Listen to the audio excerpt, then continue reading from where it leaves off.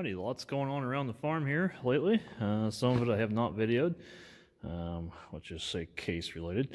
And anyway, some of it I have. So a little bit of everything here in this one. Getting the planter back together, we're getting all these adjusted, and then we got these new arms in the back, all brand new bushings and everything. So getting that tightened up and making progress. Here's the other planter. So there you go with that. And you may wonder what I was doing in Missouri if you stick through the whole video here. And you may notice some changes to the lineup later in the video. But if you're a regular subscriber, you'll maybe be clued in. And if you're new, thanks for subscribing. I know the subscriber count continues to increase. So stay tuned for more and enjoy the rest of the video.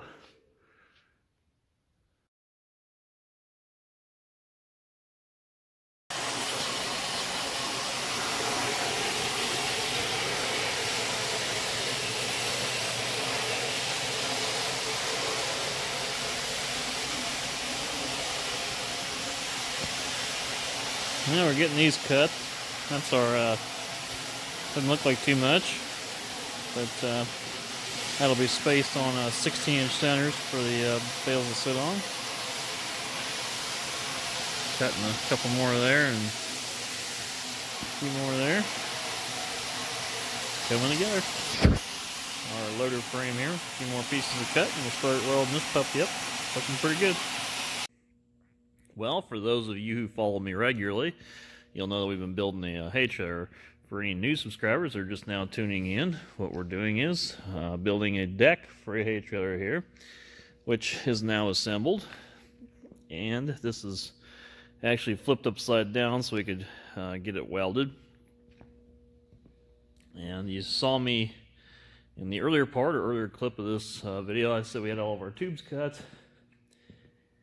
And we had this laid out, and we decided at the last second to actually make it a little smaller. We were going to do a 32-foot deck trailer, and at the last minute I opted to go down to a 24-foot deck trailer.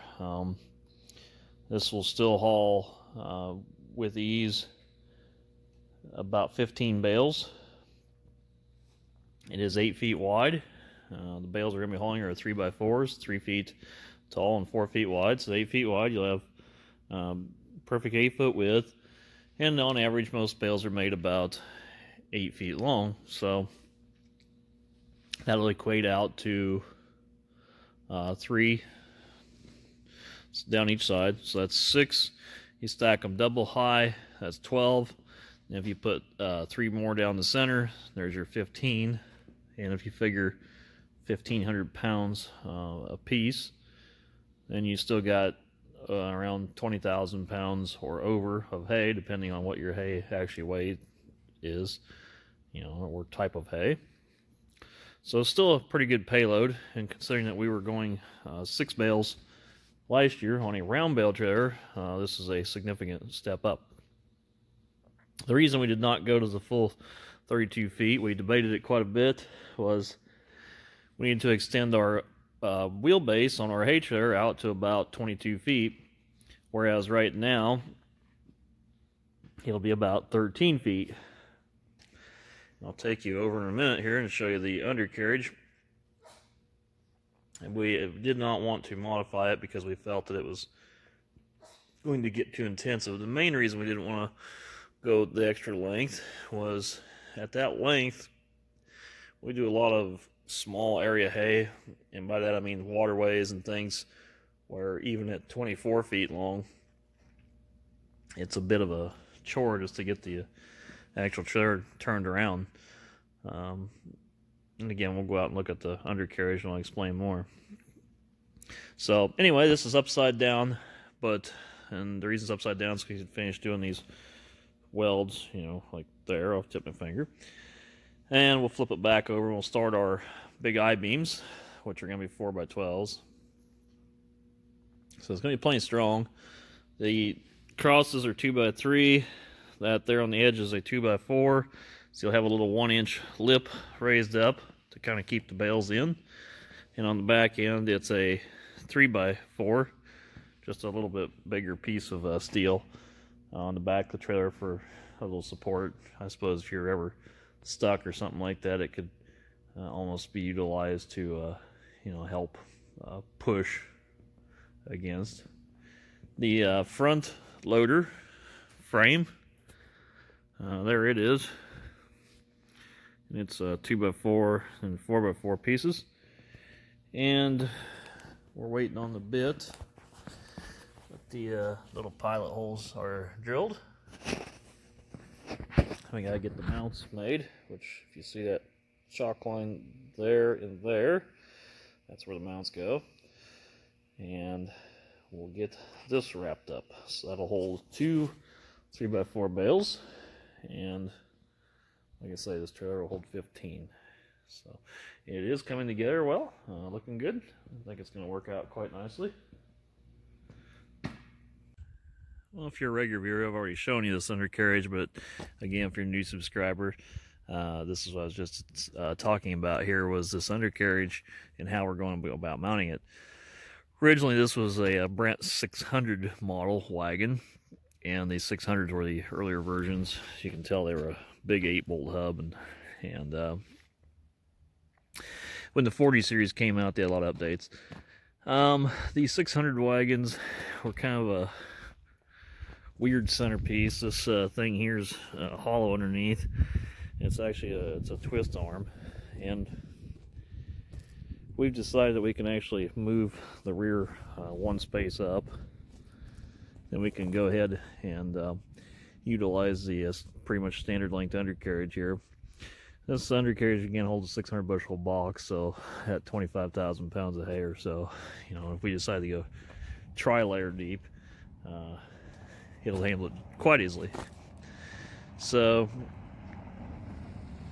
the wheelbase won't extend a whole lot for what we're wanting to do, and that'll work out well because we pulled wagons in and out of our smaller fields in our area, and they always fit well to our landscape. So this will work out good. Anyway, stay tuned. We are going to do a few mods to this, and I will show more of it coming up soon. Oh, look at those mean green machines. 4630's looking good. Oh yes, a Dig Secure loader, and it looks like brand new. Stay tuned for that. Probably won't be here till mid-April, a little later. 4850's ready to go. Got some more weights for it right over there. And this one. And that one. Anyway, this one here, it's going to have to go to a new home. I went and looked at an 8360R yesterday. A little bit of paint work. It would look every bit as good as this 7200R does. Or this brand new sexy looking 8400R.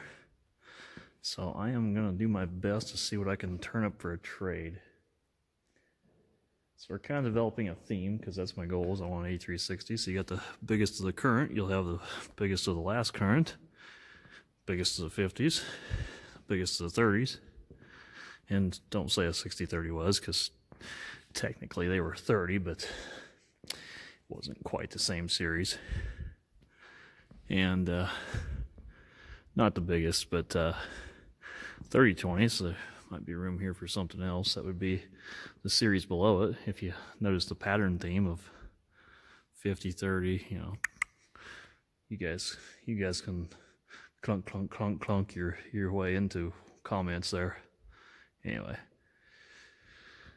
stay tuned for more, and if you're a regular subscriber, stay tuned for the remainder of the video. If you don't like other things that are non-farm related, sometimes it's best to watch the first half and tune out. So, alright. More debris. These campers, I think they were all underwater. Yeah, that one there, he taped everything up. I wonder if he thought he had waterproof it somehow. Weird. Yeah, you can see everything's just soaked, saturated. They're getting back into these businesses though. Trying to. It's amazing how it has receded. mess.